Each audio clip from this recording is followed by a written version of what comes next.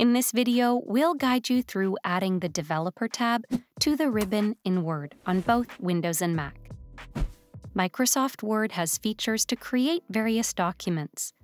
But did you know there's a whole tab of additional tools hidden from view? It's called the Developer tab. Let's see how to bring it to life inside MS Word.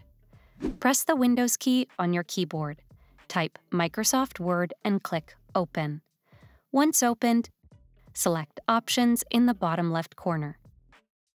This will open the Word Options window on your screen. Navigate to Customize ribbon from the left in the Word Options window. You will see two boxes with several options.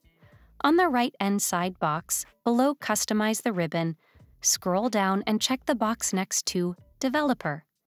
Finally, click OK to finish and close the Word Options window. That's it! You have successfully added a Developer tab to the ribbon in Word. Hopefully, this video has helped you to add the Developer tab to the ribbon in Word on both Windows and Mac. For more tech tips and tricks, subscribe to Guiding Tech and discover one of these videos handpicked just for you.